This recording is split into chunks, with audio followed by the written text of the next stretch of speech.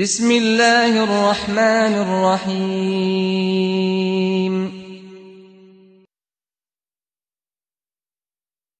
তোমরা আল্লাহর কোন কোন নিয়ামত করবে অস্বীকার। আসসালামু আলাইকুম ওয়া রাহমাতুল্লাহি ওয়া বারাকাতুহু। আলহামদুলিল্লাহি রাব্বিল আলামিন ওয়াল আকিবাতু লিল মুত্তাকিন ওয়াস সালাতু ওয়াস সালামু আলা আশরাফিল আমবিয়াই ওয়াল মুরসালিন ওয়া আলা আলিহি ওয়া আসহাবিহি আজমাইন। আল্লাহুম্মা সাল্লি আলা মুহাম্মাদিন ওয়া আলা আলি মুহাম্মাদ কামা সাল্লাইতা আলা ইব্রাহিম ওয়া আলা আলি ইব্রাহিম ইন্নাকা হামিদুম মাজিদ। আল্লাহুম্মা বারিক আলা মুহাম্মাদিন ওয়া আলা আলি মুহাম্মাদ কামা বারাকতা আলা ইব্রাহিম ওয়া আলা আলি ইব্রাহিম ইন্নাকা হামিদুম মাজিদ। আল্লাহ পাক রব্বুল আলামিনের অসংখ্য অগণিত শুকরিয়া, যিনি আমাদেরকে আপনাদের প্রিয় অনুষ্ঠান মুমিনের জীবন প্রোগ্রামে অংশগ্রহণ করার তৌফিক দিয়েছেন। লক্ষ কোটি দুরুদ এবং সালাম পেশ করছি আখিরি নবী তাজদারে মদিনা হযরত মুহাম্মদ সাল্লাল্লাহু আলাইহি ওয়াসাল্লামের রোজায়ে আকদসে। সম্মানিত দর্শক শ্রোতা, এই মুহূর্তে যারা আমাদের সঙ্গে রয়েছেন সকলকে আমার পক্ষ থেকে, মুমিনের জীবন প্রোগ্রামের পক্ষ থেকে, ইকরা বাংলার পক্ষ থেকে স্বাগতম, শুভেচ্ছা এবং মুবারকবাদ জানাচ্ছি। প্রতিদিনের ন্যায় আজও এখানে উপস্থিত রয়েছেন মুমিনের জীবন প্রোগ্রামের নিয়মিত আলোচক, জামিয়াতুল খায়ের আল ইসলামিয়ার সম্মানিত প্রতিষ্ঠাতা পরিচালক, ব্রিটেনের সুনামধন্য আলেমে দ্বীন হযরত মাওলানা মুফতি আব্দুল মুনতাকিম। আসসালামু আলাইকুম ওয়া রাহমাতুল্লাহ। ওয়া আলাইকুম আসসালাম ওয়া রাহমাতুল্লাহি ওয়া বারাকাতুহু। ভালো আছেন? আলহামদুলিল্লাহ, আল্লাহ তাআলার শুকরিয়া। জাযাকুমুল্লাহু খায়র। সম্মানিত দর্শক শ্রোতা, আপনাদের জীবন ঘনিষ্ঠ প্রশ্নের মাধ্যমে মুমিনের জীবন প্রোগ্রাম সুন্দর হয়, সার্থক হয়, আলোকিত হয়। তাই আজও আশা করব আপনারা আপনাদের প্রশ্ন করবেন। আপনাদের প্রশ্নের মাধ্যমে আমরা আশাবাদী আজকের প্রোগ্রামও সুন্দর হবে এবং আল্লাহ পাক রব্বুল আলামিন যেন এই প্রোগ্রাম থেকে আমাদের জীবনকে উপকৃত করেন এবং এই প্রোগ্রাম থেকে আজ যা কথা হবে এই কথাগুলো যেন ইখলাসের সহিত এবং আপনাদেরকে বুঝার এবং আমল করার জন্য তৌফিক দান করেন। সম্মানিত দর্শক শ্রোতা, প্রতিদিনের ন্যায় আজও মুফতি সাহেবের কাছে যাব, ওনার কাছ থেকে গুরুত্বপূর্ণ এবং সংক্ষিপ্ত কিছু আলোচনা শুনবো, তারপরেই আমরা আপনাদের কলের দিকে আসবো। আশা করি আপনারা আমাদের সঙ্গে থাকবেন। জাযাকুমুল্লাহু খায়র। শুকরিয়া, অনেক ধন্যবাদ জনাব মাওলানা হাফিজ সৈয়দ তামিম আহমদ সাহেব। আল্লাহ তাআলা আপনাকে উত্তম বিনিময় এবং জাযায়ে খায়ের নসিব করুন। আমিন আল্লাহুম্মা। আল্লাহ তাআলা আমাদের সবাইকে দ্বীনের দাঈ হিসেবে কবুল এবং মঞ্জুর করে নেন। আল্লাহুম্মা আমিন। আলহামদুলিল্লাহি রাব্বিল আলামিন ওয়াস সালাতু ওয়াস সালামু আলা সাইয়্যিদিল মুরসালিন খাতামিন নাবিয়্যিন ইমামিল মুরসালিন কাঈদিল গুররিল মুহাজ্জালিন নবিয়্যিনা ওয়া সাইয়্যিদিনা ওয়া মাওলানা মুহাম্মদ সাল্লাল্লাহু তাআলা আলাইহি ওয়া আলা আলিহি ওয়া আসহাবিহি ওয়া বারিক ওয়া সাল্লিম তাসলিমা। রব্বি জিদনি ইলমা রব্বি ইশরাহ লি সাদরি ওয়া ইয়াসসির লি আমরি ওয়াহলুল উকদাতাম মিন লিসানি ইয়াফকাহু কওলি রব্বি ইয়াসসির ওয়া লা তুআসসির ওয়া তাম্মিম বিল খায়র ওয়া বিকা নাস্তাঈন। সম্মানিত দর্শক শ্রোতা, আসসালামু আলাইকুম ওয়া রাহমাতুল্লাহি ওয়া বারাকাতুহু। আশা করি আপনারা সবাই ভালো আছেন, কুশলে আছেন। সকলের মঙ্গলময় ইমানি জীবন আমাদের কাছে প্রত্যাশিত, আল্লাহ তাআলার কাছে কাম্য। আল্লাহ তাআলা যেন এই মুমিনের জীবন প্রোগ্রামকে তাঁর অপার অনুগ্রহে বিশেষভাবে কবুল করেন, আমিন, মঞ্জুর করে নেন। আল্লাহ তাআলা যেন নাজাতের ওসিলা বানিয়ে দেন। আল্লাহুম্মা আমিন। এই সময় যেটা আমরা এখানে এসে ব্যয় করি, এই সময়টা যেন কাজে লাগে, এটা যেন আখিরাতের জন্য বাস্তবিক অর্থেই পুঁজি বিবেচিত হয় এবং এই সময়টা কালক্ষেপণ কেবল না হয়ে যায়। এই জন্য বিশেষভাবে আল্লাহ তাআলার দরবারে দোয়া করছি।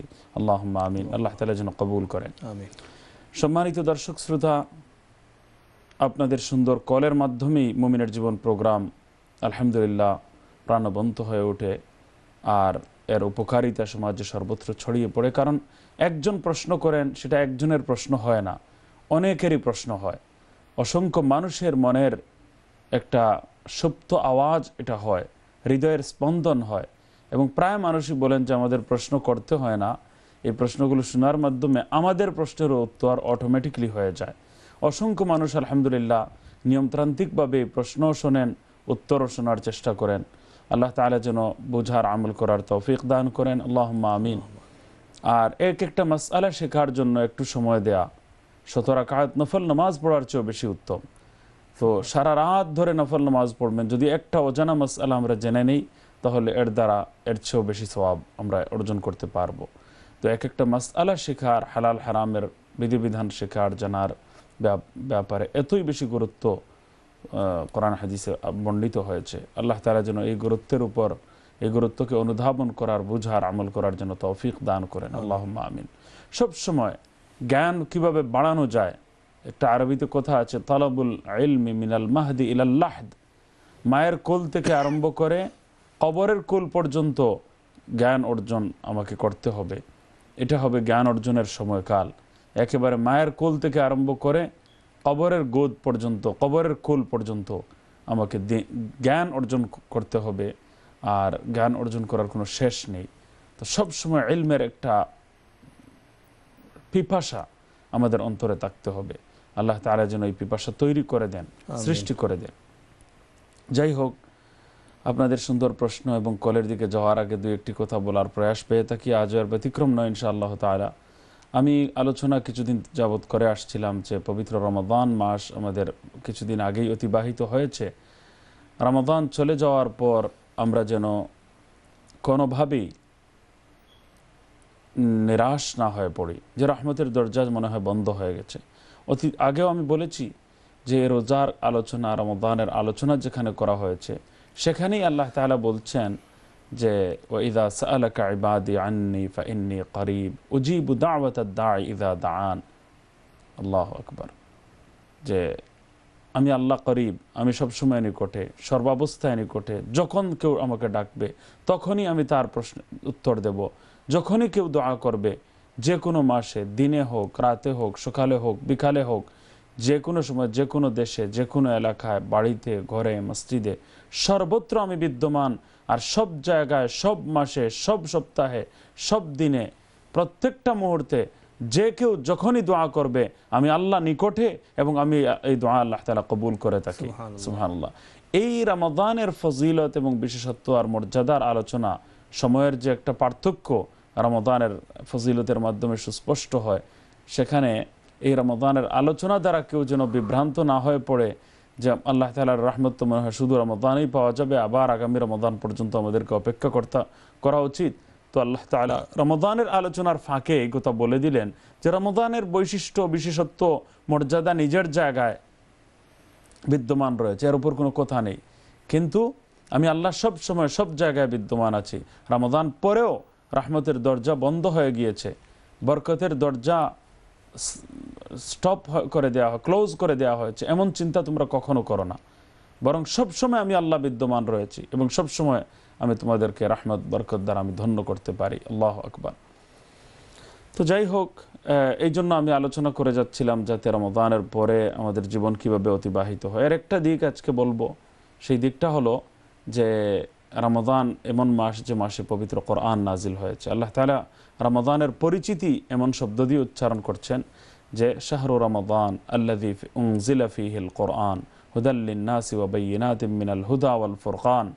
সুবহানাল্লাহ। রমাদান মাস কি? রমাদান মাসের ডেফিনেশন এবং পরিচয় কি?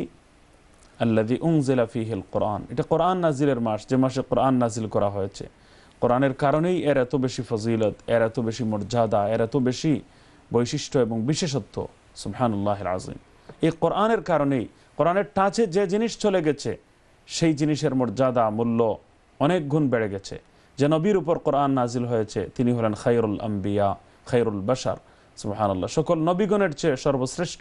খায়র শব্দের অর্থ হলো, খায়র শব্দের অর্থ হলো সর্বশ্রেষ্ঠ, অন্য সবগুলোর তুলনায় বেস্ট ওয়ান, যেটাকে আমরা বেস্ট ওয়ান বলতে পারি, সবচেয়ে উত্তম, অন্য সবার তুলনায় বেশি উত্তম, বেশি ভালো, বেশি সর্বোত্তম, সর্বশ্রেষ্ঠ। তো এর নাম হলো খায়র। সুবহানাল্লাহ। তো আমার এই শব্দটা খুবই পছন্দ লাগে। তো এই জন্য জামিয়াতুল খায়রও নিজের প্রতিষ্ঠানের আল্লাহ তাআলা নাম রাখার তৌফিক দান করেছেন। আর আলহামদুলিল্লাহ খায়র শব্দ আপনারা শুনতে পান সব সময়, খায়রান কাসীরা, ওমাই হিকমা, খায়র, কাউসার, এই সমস্ত শব্দ খুবই ছোট শব্দ, কিন্তু এগুলোর অর্থ অনেক ব্যাপক। সুবহানাল্লাহ। মানে এর অর্থ এবং মর্মের যে বিস্তৃতি এবং ব্যাপকতা রয়েছে তা রীতিমতো ঈর্ষণীয় মনে হয়। সুবহানাল্লাহ। তো খায়র শব্দের অর্থ হলো সর্বশ্রেষ্ঠ। তো খায়রুম মিন আলফি শাহর, যে রাতে কোরআন নাজিল হয়েছে এই রাত 83 বছরের চেয়েও 84 বছরের চেয়েও বেশি উত্তম হয়ে গেছে। যে মাসে নাজিল হয়েছে সর্বশ্রেষ্ঠ মাস হয়ে গেছে। যে নবীর উপর নাজিল হয়েছে তিনি সর্বশ্রেষ্ঠ হয়ে গেছেন। যে যুগে কোরআন নাজিল হয়েছে সেই যুগ সম্পর্কে হাদিসের মধ্যে বলা হচ্ছে খায়রুল কুরুনি করনি সুম্মা আল্লাযীনা ইয়ালুনহুম, এটা হলো সর্বশ্রেষ্ঠ যুগ। সর্বোত্তম যুগ। যে যিনি পড়বেন তিনি সর্বশ্রেষ্ঠ, যিনি পড়াবেন তিনি সর্বশ্রেষ্ঠ, ছাত্র কোরআনের ছাত্র শিষ্য যিনি হবেন তিনি সর্বশ্রেষ্ঠ, যিনি উস্তাদ হবেন তিনি সর্বশ্রেষ্ঠ। খায়রুকুম মান তাআল্লামাল কোরআন ওয়া আল্লামা। তো কতটা খায়ের যে একত্রিত হয়ে গেছে কোরআনের সঙ্গে। তো আসলে এই কোরআন যে মক্কায় নাজিল হবে সেই জায়গা সর্বশ্রেষ্ঠ হয়ে যাবে, যে মদিনায় নাজিল হবে সেই জায়গা সর্বোত্তম হয়ে যাবে, সুবহানাল্লাহ। যে রাতে নাজিল হবে এটা খায়রুল লায়ালি হয়ে যাবে, যে মাসে নাজিল হবে সেটা হয়ে যাবে খায়রুল শুহুর, সকল মাসের মধ্যে শ্রেষ্ঠ। যে নবীর উপর নাজিল হবে তিনি হয়ে যাবেন খায়রুল আম্বিয়া, যে যুগের উপর নাজিল হয়ে যাবে সেই যুগ হয়ে যাবে খায়রুল কুরুন, আর যে এলাকার উপর নাজিল হবে সেটার নাম হয়ে যাবে উম্মুল কোরা, সমগ্র বিশ্বের মা। একেবারে মক্কা মুকাররমার উপর নাম হলো উম্মুল কোরা, সুবহানাল্লাহিল আযীম। তো সব জায়গার মর্যাদা বেশি। আর যে সাহাবায়ে কেরামের উপস্থিতিতে নাজিল হবে সেই সাহাবায়ে কেরাম হবেন সকল উম্মতের মধ্যে সর্বশ্রেষ্ঠ। যে উম্মতকে কেন্দ্র করে নাজিল হবে সেই উম্মত হবে খায়রুল উম্মাহ, কুনতুম খায়রা উম্মাতিন উখরিজাত লিন-নাস। তো উম্মতের জন্য খায়ের, রাতের জন্য খায়ের, নবীর জন্য খায়ের, সর্বশ্রেষ্ঠ। তো এই কোরআনের টাচে যে জিনিস গিয়েছে সর্বশ্রেষ্ঠ হয়ে গেছে, সুবহানাল্লাহ। তো রমাদানের সবচেয়ে বড় মেসেজ হলো পবিত্র কোরআন। এই কোরআনের একটা দিক হলো কোরআন শরীফের তিলাওয়াত আমরা করব, কোরআন শরীফের বিশুদ্ধ তিলাওয়াতের ব্যবস্থা আমাদের জীবনে হবে, নামাজের মধ্যে যে সূরা কিরাত আমরা পড়ব সেগুলো বিশুদ্ধ হবে। আরেকটা গুরুত্বপূর্ণ দিক হলো যে এই কোরআনের অর্থ আমরা বুঝব, মর্ম আমরা বোঝার চেষ্টা করব, আর যে মেসেজ সেটা নিজে বোঝার, আমল করার এবং অন্যদের পর্যন্ত পৌঁছে দেওয়ার চেষ্টা করব।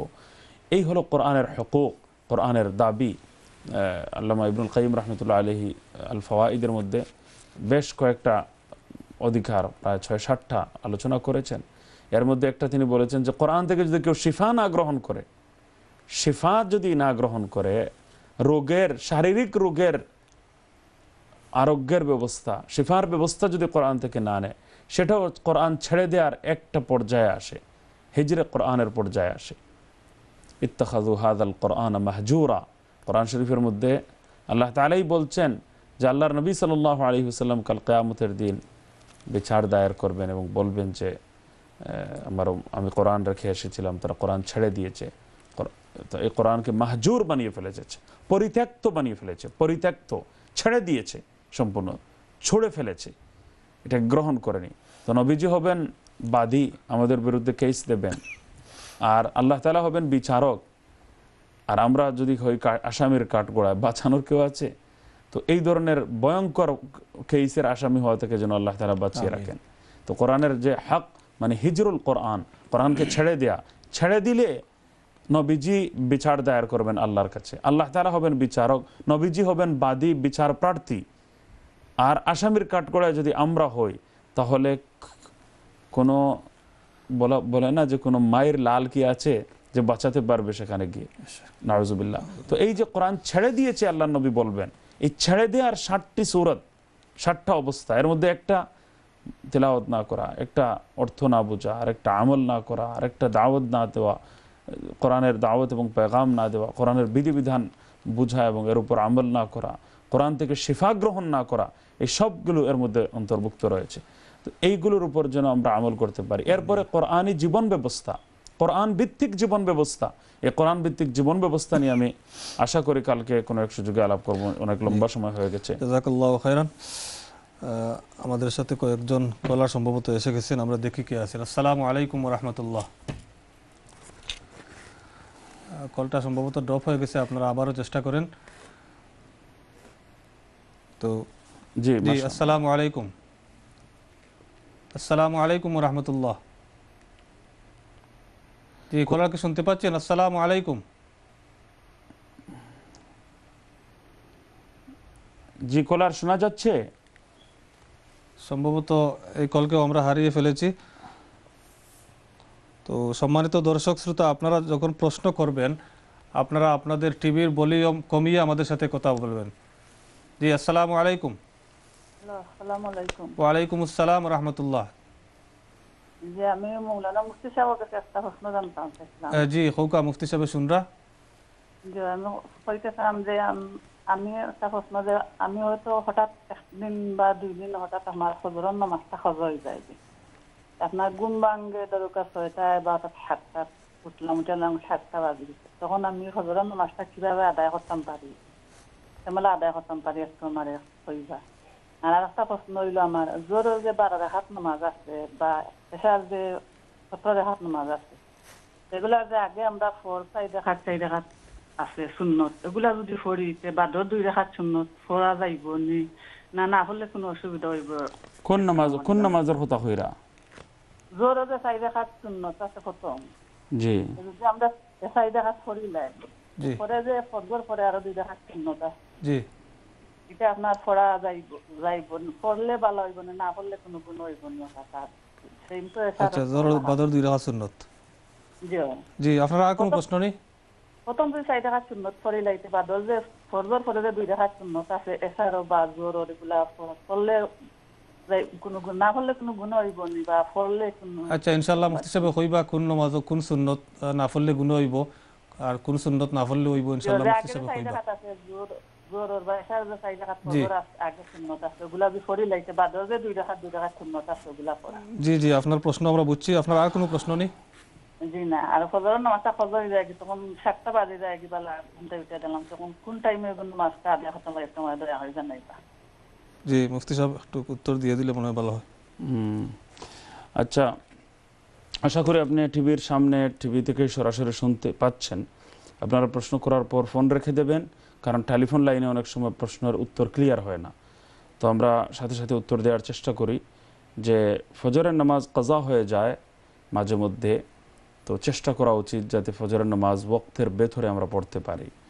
এটা স্থায়ীভাবে এই অভ্যাসকে কোনোভাবেই স্বাগত জানানো যায় না।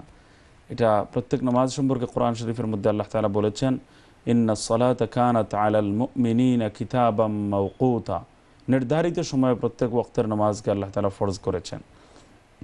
বিধায় ওয়াক্তের ভিতরে পড়ার ব্যাপারে যত্নবান হওয়া, এই ব্যাপারে যদি কোনো গাফিলতি থাকে, অলসতা থাকে বা অভ্যাসের মধ্যে কোনো দুর্বলতা থাকে, সেটা কাটিয়ে ওঠা এবং চেষ্টা কন্টিনিউ চালিয়ে যাওয়া, এটা আমাদের জন্য জরুরি মুসলমান হিসেবে। এই হলো একটা কথা।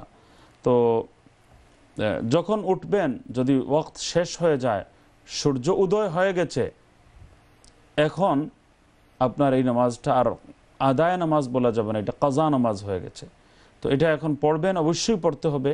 ওই দিন যখনই যত তাড়াতাড়ি পড়বেন ততই উত্তম এবং তত তাড়াতাড়ি পড়া উচিত। অনেকে বলেন যে কাজা হয়ে গেছে সুতরাং আরও লেট করি না। হযরত মুফতি শফি সাহেব রহমতুল্লাহ আলাইহি বলেছেন যে আগে ভুল হয়েছে, যত তাড়াতাড়ি পারা যায় পড়ে নেওয়া উচিত। এটা হবে আল্লাহ তাআলার কাছে গ্রহণযোগ্যতার বা তওবা কবুল হওয়ার একটা বড় আলামত এবং মাধ্যমও। যে না, টাইম মতো উঠতে পারেনি একজন, হঠাৎ ভুল হয়ে গেছে, তো সে তওবা ইস্তিগফারও করছে, আল্লাহর কাছে ক্ষমাও চাচ্ছে, তৌফিকও কামনা করছে। আর অ্যালার্ম ঘড়ি আমাদের থাকতে হবে। অ্যালার্ম ঘড়িটা কাছে রাখবেন না, অনেক দূরে রাখবেন। কাছে রাখলে ওইটা বন্ধ করে দেবেন এবং ঘুমিয়ে পড়বেন। এই জন্য আমাদের উলামায়ে কেরাম বলেছেন, অ্যালার্ম ঘড়ির অনেকে রাখেন কিন্তু অ্যালার্ম তো টাইম মতোই বাজে, কিন্তু অ্যালার্ম কোনো ব্যতিক্রম করে না, ওয়াদা খেলাপি করে না। কিন্তু আমরা করি কি, হাত দিয়ে ওইটা বন্ধ করে দিই। তো এরকম দিনের যত কথা উলামায়ে কেরাম বলেছেন মানুষ শোনে, এই সবগুলো টাইম মতো এটা অ্যালার্ম দেয়। তো ঘড়ির অ্যালার্ম যেভাবে আমরা বন্ধ করে ফেলি, এই সমস্ত কথা যেগুলো আমরা দিনী কথাবার্তা শুনি, এইগুলো অ্যালার্ম বাজায় অন্তরে, সজাগ করে দেয়। কিন্তু আমরা ওই ঘড়ির অ্যালার্মের মতো এটাকে বন্ধ করে দাবিয়ে নিজের কাজ চালিয়ে যেতে থাকি। তো আল্লাহ তাআলা যেন বুঝার আমল করার তৌফিক দান করেন। এটা কাজার নিয়তে আপনি পড়বেন। জোহরের আগ পর্যন্ত যদি পড়েন, জোহরের ওয়াক্ত শুরু হওয়ার আগ পর্যন্ত পড়লে 2 রাকাত সুন্নতও শুরুতে পড়ে নেবেন, ফজরের 2 রাকাত সুন্নত প্লাস 2 রাকাত ফরজও পড়বেন। নিয়ত করবেন আমি কাজা হিসাবে পড়ছি। আর যদি জোহরের পরে বা ওয়াক্ত হয়ে গেছে এরপরে যদি পড়ার সুযোগ হয়, তাহলে শুধু ফরজ পড়ে নিলেই সারে। হ্যাঁ, ওয়াক্ত জোহরের ওয়াক্ত যদি চলে আসে, ওয়াক্তের ভেতরে যদি আপনি পৌঁছে যান, আর ওয়াক্ত আসার আগ পর্যন্ত যদি হয়, তবুও কাজাই হবে। সূর্য উদয় হওয়ার পর থেকে আরম্ভ করে সব এরপরে যখনই পড়বেন এটা কাজা হবে, এটা আদায় বলে বিবেচিত হবে না। কিন্তু জোহরের আগ পর্যন্ত জোহরের ফজরের সুন্নতের অপরিসীম গুরুত্বের কারণে উলামায়ে কেরাম বলেছেন, ফুকাহায়ে কেরাম বলেছেন যে পড়ে নেওয়া উচিত। হ্যাঁ, জোহর শুরু হয়ে যাওয়ার পর আর বাধ্যবাধকতা নেই। এই হলো একটা কথা। তো আর যখন উঠবেন কাজা হিসাবে পড়বেন, 2 রাকাত করে পড়ে নিলেন। আর উনি যে সুন্নতের কথা বলেছেন যে জোহরের নামাজ এশার নামাজ, এই যে প্রথম 4 রাকাত সুন্নত পড়ে ফেললে উনি বলতেছেন যে বাদর যে 2 রাকাত সুন্নত না পড়লে হবে কি? দেখেন, টোটাল 12 রাকাত নামাজ হলো সুন্নতে মুআক্কাদা। ফরজ ওয়াজিব এগুলো কম্পালসারি নেসেসারি, এগুলো তো পড়তেই হয়। ফরজ হলো প্রত্যেক ওয়াক্তের ফজরের 2 রাকাত ফরজ, জোহরের 4 রাকাত ফরজ, আসরের 4 রাকাত ফরজ, মাগরিবের 3 রাকাত ফরজ, এশার 4 রাকাত ফরজ, এগুলো হলো ফরজ। আর উইতিরের 3 রাকাত ওয়াজিব এশার পরে পড়া হয়। তো এইগুলো তো মাস্ট পড়তে হবে, মাস্ট মাস্ট মাস্ট, কোনো কনসিডার নেই। কিন্তু যদি এরপরে সুন্নাত নামাজ যেগুলো, এগুলো 2 ধরনের। সাধারণ নফল বা মুস্তাহাব পর্যায়ের কিছু সুন্নাত রয়েছে যেগুলোকে সুন্নতে গায়র মুআক্কাদাহ বলা হয়, আর কিছু আছে খুব তাকিদ রয়েছে এই সমস্ত সুন্নতের ব্যাপারে, গুরুত্ব বেশি রয়েছে, সেগুলোকে বলা হয় সুন্নতে মুআক্কাদা। তো বাকি নামাজগুলোর মধ্যে সুন্নত আবার 2 প্রকার, একটা হলো সুন্নতে মুআক্কাদা আর আরেকটা হলো সুন্নতে গায়র মুআক্কাদা। তো সুন্নতে মুআক্কাদা বলা হয় ওইসব সুন্নতকে যেগুলো ফরজ ওয়াজিব তো নয়, কম্পালসারি বা নেসেসারি নয়, কারণ আল্লাহ নবী কাজা করেননি কখনো, বা মাঝে মধ্যে ছেড়েছেন, হঠাৎ কোনো সময় ছেড়েছেন, কিন্তু আল্লাহ নবী সাল্লাল্লাহু আলাইহি সাল্লাম সুন্নতে মুআক্কাদা ওইসব সুন্নত নামাজগুলোকে বলা হয় যেগুলো কন্টিনিউ পড়েছেন। হ্যাঁ, হঠাৎ বাদ দিয়েছেন, বিশেষ উজরে, বিশেষ কারণে, সফরের কারণে বাদ দিয়েছেন, বা মারাত্মক কোনো অসুবিধা কোনো দিন পড়ে গেছে বাদ দিয়ে দিয়েছেন, কিন্তু আবার কাজাও করেননি।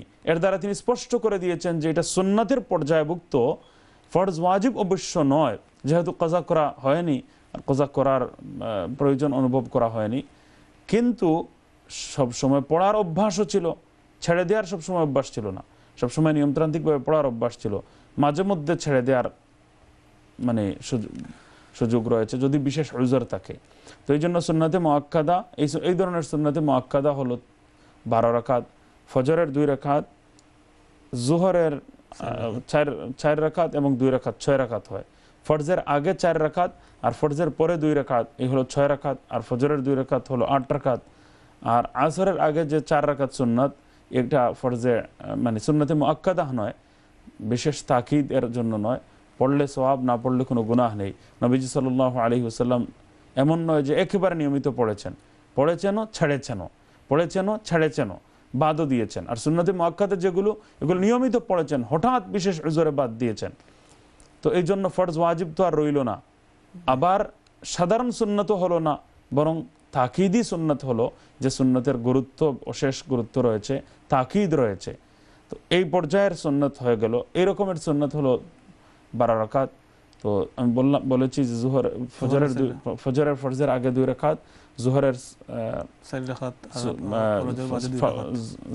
4 রাকাত, ফরজের আগে 4 রাকাত এরকম সুন্নত, ফরজের পরে আরো 2 রাকাত সুন্নত। আর আসরের আগের যে সুন্নত, এটা সুন্নতে মুআক্কাদা নয়, সুন্নতে গায়রে মুআক্কাদা। আর মাগরিবের ফরজ 3 রাকাত পড়ার পর যে 2 রাকাত পড়া হয়, এটা সুন্নতে মুআক্কাদা। আর এশার নামাজের আগে যে 4 রাকাত সুন্নত, এশার ফরজ 4 রাকাত রয়েছে, এর আগে যে 4 রাকাত সুন্নত পড়া হয়, এটা সুন্নতে মুআক্কাদা নয়, বেশি তাকিদ, বেশি গুরুত্বপূর্ণ নয়। হ্যাঁ, গুরুত্ব রয়েছে, সওয়াব রয়েছে, পড়া উচিত, উৎসাহিত করি, কিন্তু ফরজ ওয়াজিব নয় বা নিয়মিত পড়তে হবে এই পর্যায়ের সুন্নত নয়। তো এশার পরে 2 রাকাত, ফরজের পরে 2 রাকাত সুন্নত, এটা হলো সুন্নতে মুআক্কাদা। সুন্নতে মুআক্কাদার ব্যাপারে বিধান হলো আমরা যেন নিয়মিত পড়ি, হঠাৎ যেন বাদ দেই, বিশেষ উজরে বাদ দেই। সফরের কারণে অবশ্যই বাদ দিতে পারেন, কিন্তু সাধারণ অবস্থায় নিয়মিত ছেড়ে দেওয়ার পরামর্শ মোটেও দেওয়া যায় না, কারণ নিয়মিত আল্লাহ নবী পড়েছেন, মাঝে মধ্যে বাদ দিয়েছেন। মাঝে মধ্যে বাদ দেওয়ার মাধ্যমে তিনি আমাদের সামনে স্পষ্ট করেছেন বিধান যে এটা ফরজ নয়, ওয়াজিব নয়, কম্পালসারি নয়, কারণ আমি কাজাও পরবর্তীতে করিনি। আর সব সময় পড়েছেন বিধায় খালি আমরাও মাঝে মধ্যে হঠাৎ পড়বো, এই জন্য তো আল্লাহ নবী পড়েননি। প্রত্যেকটা আমলকে আল্লাহ নবীর যেভাবে তিনি গ্রহণ করেছেন, যেভাবে তিনি এর উপর প্র্যাকটিস করেছেন, সেভাবে আমাদেরকেও প্র্যাকটিস করতে বলা হয়েছে। এই দিকগুলো খেয়াল রাখবেন ইনশাআল্লাহ। সম্মানিত দর্শক শ্রোতা, আমরা ছোট্ট একটা বিরতিতে যাচ্ছি। বিরতির পর এসে ইনশাআল্লাহ আপনাদের কলের দিকে আসবো। আশা করি আপনারা আমাদের সঙ্গে থাকবেন। জাযাকুমুল্লাহু খায়র। আসসালামু আলাইকুম ওয়া রাহমাতুল্লাহি ওয়া বারাকাতুহু।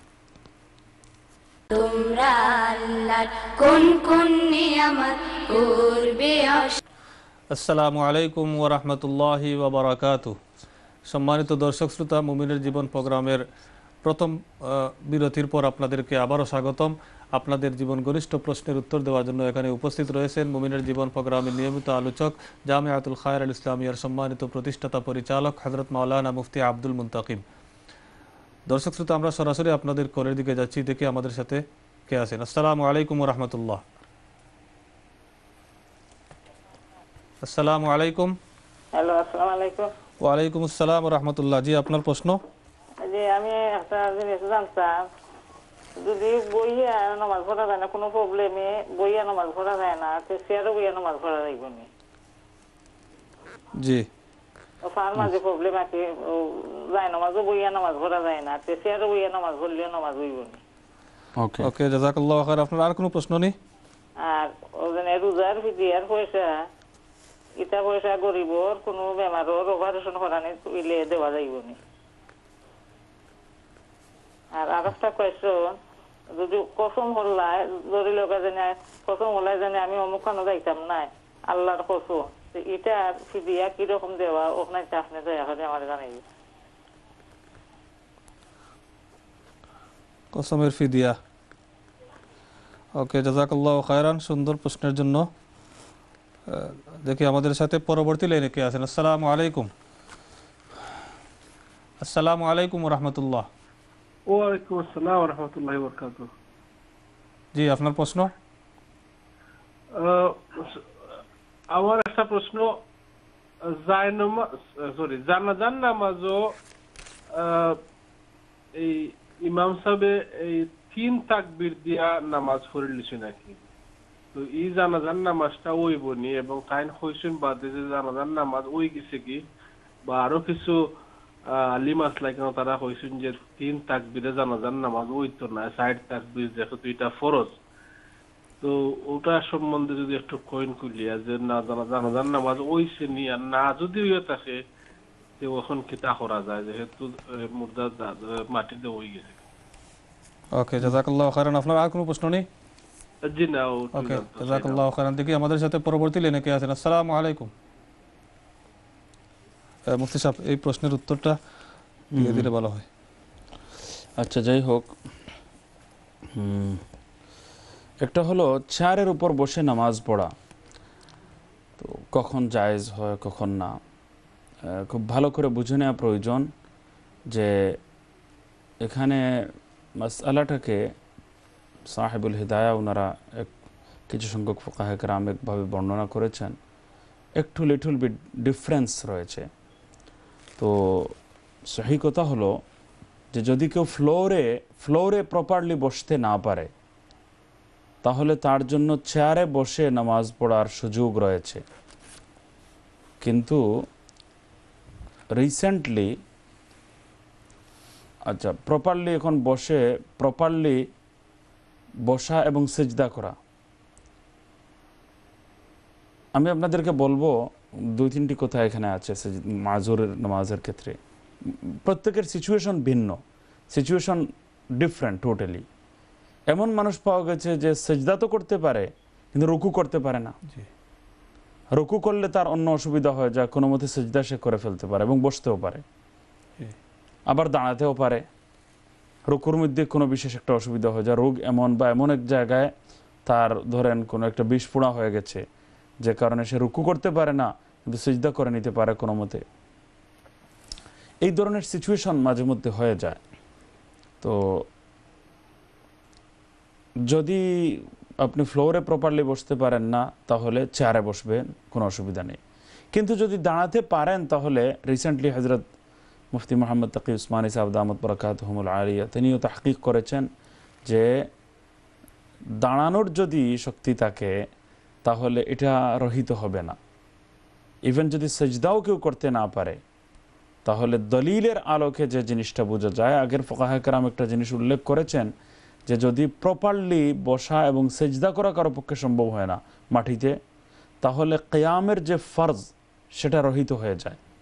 দাঁড়ানোর যে একটা ফরজ রয়েছে, কিয়াম বা দাঁড়ানো একটা ফরজ, এই ফরজ আর বাকি থাকে না, এখন আর চেয়ারে বসে নামাজ পড়তে পারবে। এই কারণে অনেকে পায়ে হাঁটতে পারেন, চলাফেরা পর্যন্ত করে ফেলতে পারেন, আবার নামাজে গিয়ে দেখা যায় মসজিদে হেঁটে হেঁটে গেলেন আর মসজিদে গিয়ে দেখা যায় চেয়ারে বসে পড়লেন, চেয়ারে বসে নামাজ পড়ছেন, তো আপনার মাটিতে বসা সম্ভব হচ্ছে না বা সিজদা করা সম্ভব হচ্ছে না প্রপারলি, কিন্তু আপনি আবার দাঁড়াতে পারেন, পায়ে হেঁটে এসেছেন অলরেডি, তো ফরজ পর্যন্ত আপনি ইজিলি দাঁড়াতে পারেন, উচিত হলো আপনি দাঁড়িয়ে নামাজ পড়বেন। হ্যাঁ, বসার কাজটা ফ্লোরে না বসে আপনি চেয়ারে বসে পড়বেন। আর যদি এর ভিতর দিয়ে আপনি সেজদা করে নিতে পারেন খুব ভালো কথা প্রপারলি, আর যদি মনে করেন যে এটা তো বসার কৈফিয়ত মাঝখানে হতে হবে বা বসা সম্ভব হচ্ছে না আমার পক্ষে, তাহলে রুকু আচ্ছা এমনও হতে পারে রুকু করে ফেলতে পারেন প্রপারলি, তো দাঁড়িয়েও গেলেন, রুকুও করে নিলেন, আর সেজদার সময় আবার বসে পড়লেন, সেজদার সময় বসে পড়লেন, আর বসার পর রুকু থেকে তুলনামূলক একটু বেশি ঝোঁক মারার চেষ্টা করলেন, এই ঝোঁকাটাই সেজদার জন্য যথেষ্ট। তো এইভাবে আপনার জন্য ঠিক আছে নামাজ পড়া। আশা করি ক্লিয়ার হয়েছে। যদি দাঁড়াতে পারেন তাহলে কিয়ামের ফরজটা রহিত হবে না। কিয়াম এবং রুকু সেজদা এটার জন্য আলাদা আলাদা নির্দেশনা রয়েছে, আলাদা আলাদা দাঁড়াতে হবে। হ্যাঁ, দাঁড়াতে হবে। আর বসার কাজটা আপনি চেয়ারে বসে সেরে নেবেন, কোনো অসুবিধা নেই ইনশাআল্লাহ। আচ্ছা, ওনার একটা প্রশ্ন, ফিদিয়ার টাকা কোনো এক গরিবের চিকিৎসা বাবদ খরচ করা যাবে কিনা? এটা সম্ভব আছে, এটা সম্ভব আছে সম্পূর্ণ। যে জাকাত খাবে তাকেই আপনি জাকাত খেতে পারবে এরকমের কোনো গরিবকে মালিক বানিয়ে দেওয়া ঠিক আছে, তো ঔষধপত্র দেওয়া ঠিক আছে। হ্যাঁ, ডাক্তারের ফিজটা যে আপনি দিচ্ছেন অন্তত তার কাছ থেকে পারমিশন নিয়ে নেবেন যে তোমার পক্ষ থেকে আমি জাকাতের পয়সা দিয়ে ডাক্তারের ফিজটা আদায় করে দেব, অথবা ওর কাছে পয়সা দিয়ে দিবেন, সে নিজেই কিনে নিক, এটা হবে ভালো। তো অথবা আপনি প্রতিনিধি হয়ে যাবেন যে একটু জাকাতের পয়সা তোমার পক্ষ থেকে, এই পয়সার জন্য তুমি আমাকে রিপ্রেজেন্টেটিভ বানিয়ে দাও, প্রতিনিধি বানিয়ে ফেলো, আর আমি তোমার অগ্রিম পারমিশন যখন হয়ে গেল তখন আপনি ডাক্তারকে ফিজও দিতে পারবেন। হ্যাঁ, ঔষধ এমন এক জিনিস যেটা তো আপনি কিনে আবার তাকে দিয়ে দিচ্ছেন, অলরেডি তাকে মালিক বানিয়ে ফেলছেন, ওইটার জন্য পারমিশনও লাগবে না। ঔষধ জাকাতের পয়সা দিয়ে কিনে সেটা যদি দিয়ে দেন ওকে, বাট ডাক্তারের ফিস পর্যন্ত যে খরচ বা ব্যবহার বা গাড়ির ভাড়া, এই অংশটা জাকাত থেকে আদায় হতে হলে জরুরি হলো হয়তো বা পেমেন্ট তার কাছে দিতে হবে, পে করতে হবে ওই গরিবকে। আর না হয় আপনি পে করতে পারবেন তখন যখন আপনি অগ্রিম ওর কাছ থেকে পারমিশন নিয়ে নেবেন যে জাকাতের কিছু পয়সা আছে সেটা তোমার পক্ষ থেকে আমি আমার কাছে রাখলাম, নিলাম, আর সেটা দিয়ে আমি গাড়ির ভাড়াও দেবো এবং ডাক্তারের ফিসও দেবো, তুমি কি এটার পারমিশন দিলা? সে মৌখিক বলুক বা এমনিতেই এটা শোনার পর যদি কিছু না বলে আর মৌন পারমিশন দিয়ে দে, মৌন অনুমতি, অন্তর দিয়ে অনুমতি যদি না দিয়েও দেয়, তবু এটা নাফ হবে ইনশাআল্লাহ। জি, জাযাকাল্লাহু খাইরান। ওনার আরেকটা প্রশ্ন, কসমের ফিদিয়া কিভাবে আদায় করবেন? কসমের কাফারা শব্দ হয়, দেখেন নামাজের ফিদিয়া হয়, রোজার ফিদিয়া হয়, তো আমরা অনেক সময় কাফারা বলে ফেলি। আর কসমের কাফারা, কসম যদি খান আর কসম যদি আবার ভেঙ্গে ফেলেন, কসম ভেঙ্গে ফেললে তখন আপনি হানিস হয়ে গেলেন, কসম ভঙ্গকারী হয়ে গেলেন, কসম ভঙ্গকারী হয়ে গেলেন। তো কসম প্রপার যদি হয় আর তা যদি ভেঙ্গে ফেলেন তাহলে 10 জন মিসকিনকে 10টা ফিতরা দিয়ে দিলে হবে, এ হলো সহজ হিসাব। বা 10 জন মিসকিনকে 2 বেলা পেট ভরে আপনি খাওয়াবেন, প্রত্যেককে এই 10 জনকেই 2 বেলা পেট ভরে খাওয়াবেন, তো এর দ্বারাও হয়ে যাবে। অথবা জন প্রতি এক একটা ফিতরা, সাদাকাতুল ফিতর 5 পাউন্ড করে দিয়ে দেবেন, ইজ ওকে, সবচেয়ে বেস্ট হবে। এই দেশের কথা অ্যাটলিস্ট বলছি, তো ইনশাআল্লাহ হয়ে যাবে এর মাধ্যমে, আপাতত বর্তমানকার হিসাব বা খরচ ব্যবহার অনুযায়ী। জাযাকাল্লাহু খাইরান। আরেকজন ভাই প্রশ্ন করেছেন, জানাজার নামাজ 4 তাকবীর না করে 3 তাকবীরের মাধ্যমে ইমাম সাহেব শেষ করেছেন, ওই নামাজ কি হয়েছে? আর না হলে এখন কি হবে? দেখেন, 3 তাকবীর দিয়ে যদি পড়েন তাহলে সালাম ফেরানোর পর যদি এটা মনে আসে তাহলে আরেকবার আল্লাহু আকবার যদি বলে ফেলেন আর কিছু না পড়েন তাহলে ওয়াজিবটা আদায় হয়ে যাবে। জানাজার নামাজের যে ওয়াজিব সেটা অন্তত আদায় হয়ে যাবে। অন্য শুরুর যদি এটা নাও পড়েন তাহলে ওই তাকবীরটা পড়ে নিলে শুধু হয়ে যাবে সালামের পরে। হ্যাঁ, সালামের পরে ধরেন স্মরণ হলো সালামের পরে, সালামের আগে যদি স্মরণ হয়ে যায় তাহলে শুধু তাকবীর পড়ার পর ইমিডিয়েটলি, হ্যাঁ না, সালামের আগে যদি ধরেন মনে হয় তো আল্লাহু আকবার বলার পর, শেষ আল্লাহু আকবার বলার পর আপনি সালাম ফেরাবেন, আপনি এর আগে আল্লাহু আকবার যদি 2বার আল্লাহ তাকবীর পড়া বাদ দিয়ে থাকেন 2বার পড়ে নেবেন, 1বার বাদ দিয়ে থাকেন 1বার পড়ে নেবেন, দেন সালাম ফিরিয়ে নেবেন। সালাম ফিরিয়ে নিলেও যদি কেউ এখনো নামাজ ভঙ্গ হওয়ার মতো কোনো কাজ না করে থাকে, কিবলামুখী থাকে, আর সে যদি এই অবস্থাতেও যদি আল্লাহু আকবার বলে ফেলে তাহলে এর দ্বারাও তার ওয়াজিবটা অ্যাটলিস্ট আদায় হয়ে যাবে। কিন্তু যদি এই বিবরণ মতে আমি যেটা বললাম, যদি কেউ এই ওয়াজিবটা অন্তত আদায় না করে, তাহলে নীতিগতভাবে আমি যেটা মনে করি সেটা হলো এমন জানাজার নামাজ রিপিট করে নেওয়া উচিত। কিন্তু যারা যারা এইভাবে রিপিট করে নিয়েছেন তাদের নামাজ হয়ে যাবে ইনশাআল্লাহ। তো আশা করি কিন্তু মুর্দা মানে দাফন হয়ে গেছে না, তখন তো আর কিছুই নেই ইনশাআল্লাহ। কিছু মানুষ অবশ্যই 4 তাকবীর পড়বেন, ওনাদের পড়ার মাধ্যমে ইনশাআল্লাহ এটা আদায় হয়ে যাবে। আর আল্লাহ তাআলা জাযাকাল্লাহু খাইরান তৌফিক দান করুন।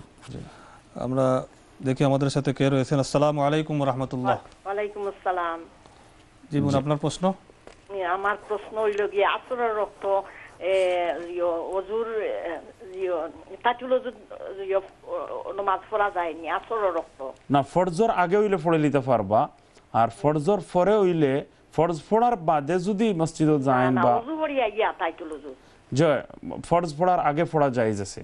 কইন্য জিও নাই ও কিতা নাই ও আসরের রক্ত কোন নফল নামাজ আসরের রক্ত হইন না, আসরের রক্ত হইন না, আসরের ফরজ পড়ার বাদ থেকে আরম্ভ করিয়া, আসরের ফরজ পড়ার শেষ থেকে আরম্ভ করিয়া, পড়ার বাদ থেকে আরম্ভ করিয়া মাগরিব পর্যন্ত কোনো নফল নামাজ নাই। কিন্তু এর আগে তো আসর নাই জিও নামাজ কইছি ও যে ওজু করিয়া গিয়া 2 রাকাত নামাজ পড়ই তাইতুল ওজু তাহিয়াতুল ওযু, এটাও একটা নফল নামাজ। এটা একটা নফল নামাজ। প্রত্যেক নফল নামাজের ব্যাপারে বিধান আমি বলছি যে আসরের ফরজ পড়ে নেওয়ার পর থেকে আরম্ভ করে মাগরিব পর্যন্ত কোনো ধরনের নফল নামাজ পড়া যাবে না। সেটা হলো জেনারেল ল।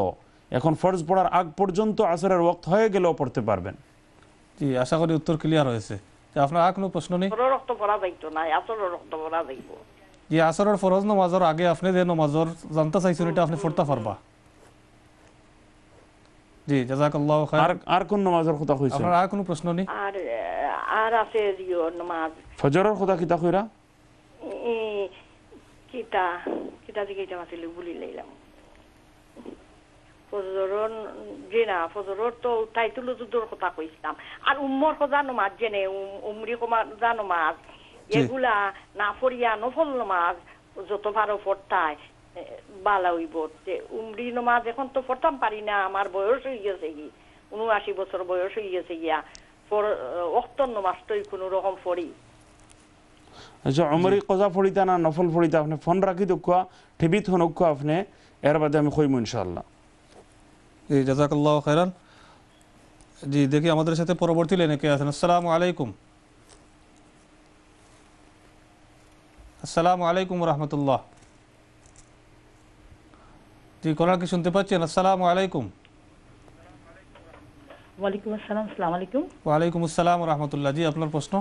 আমার প্রশ্ন হলো যে 33 দোয়া একটা বই আছে, এটার ফজিলতটা একটু জানতে চাই আপনার কাছে। 33 দোয়া এটা কি ওই যে ইকরা উর্দুতে একটা দোয়া আছে যে মঞ্জিল বলে, সেটা ওনার ওইটা কি ওই 33 দোয়া না 33 দোয়াটা ডিফারেন্ট? 33 আয়াত।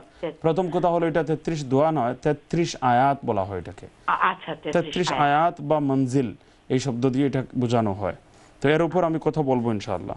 আর এটা ফজিলতটা প্লিজ। আসসালামু আলাইকুম। জি, ওয়ালাইকুম আসসালাম ওয়া রাহমাতুল্লাহ। জি, আমরা দেখি আমাদের সাথে পরবর্তী লাইনে কে আছেন। আসসালামু আলাইকুম।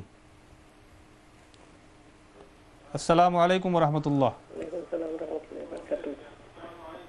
জি, টিভির আওয়াজ কমান প্লিজ এবং সরাসরি ফোনে আলাপ করবেন। জাযাকুমুল্লাহ।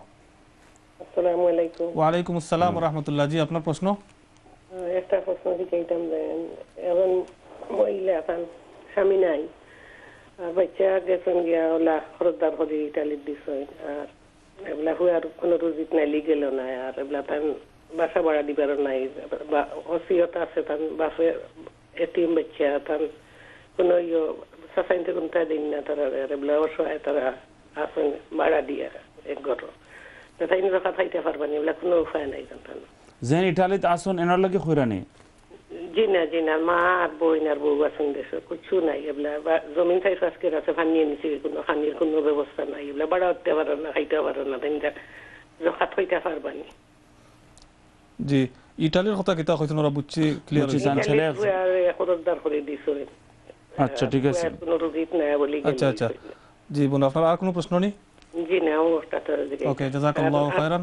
দেখেইতাম যে আমার হাজবেন্ডের রোজা ফার্স্টটা হাতটা কই গেছিল আর মাথায় ঘুরে রোজা ফার্স্টটা ভাঙ্গিয়া খাইছেন এগুলা কই করে ফিদিয়া দিলেইতাম নি না তাই কইতরা রাখবার বাড়তি দিন আইলে আসল হইল গিয়া রাখা প্রথম অপশন, প্রথম চেষ্টা রাখতে হইব। আর রাখা যদি পারেন না তো হইলে গিয়া কজা রাখার মানে সরি ফিদিয়া দেওয়ার ব্যাপার আয়, বুঝছেন না কথা। ছোট দিনও যদি রাখতে পারেন, একবারে বাড়তি দিনও, একবারে ছোট শর্ট দিনও, ঠান্ডা রোজা যদি গ্যাপ নিয়ে আনিও, যদি একলগে লাগাতার রাখাও জরুরি নাই, কয়েকদিন গ্যাপ নিয়ে যদি রাখিলতে পারেন তবুও রাখাটা জরুরি হইব। ফিদিয়া দেওয়া হইল কি বাদর ব্যাপার, যদি কেউ রাখতে পারেন না তখন ফিদিয়া।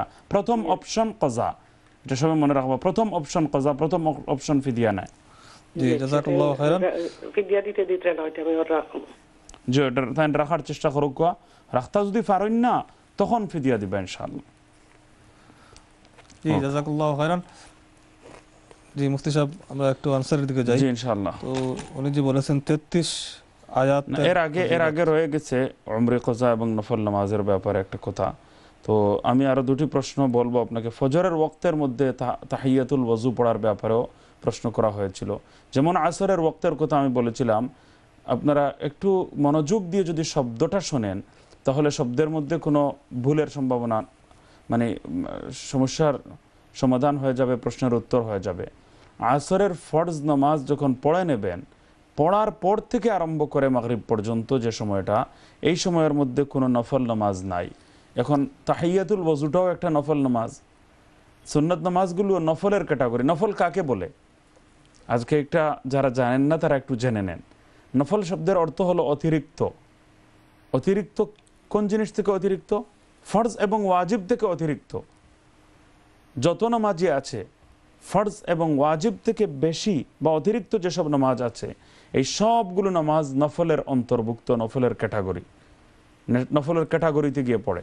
হ্যাঁ, নফলের মধ্যে এখন ফরজ এবং ওয়াজিব থেকে অতিরিক্ত কোনোটা আছে আল্লাহর নবী সাল্লাল্লাহু আলাইহি ওয়াসাল্লাম নিয়মিত পড়েছেন, নিয়মিত করেছেন, এগুলো সুন্নতে মুআক্কাদা হয়েছে। মাঝে মধ্যে হঠাৎ বাদও দিয়েছেন, হঠাৎ, কিন্তু বেশিরভাগ সব সময় পড়েছেন।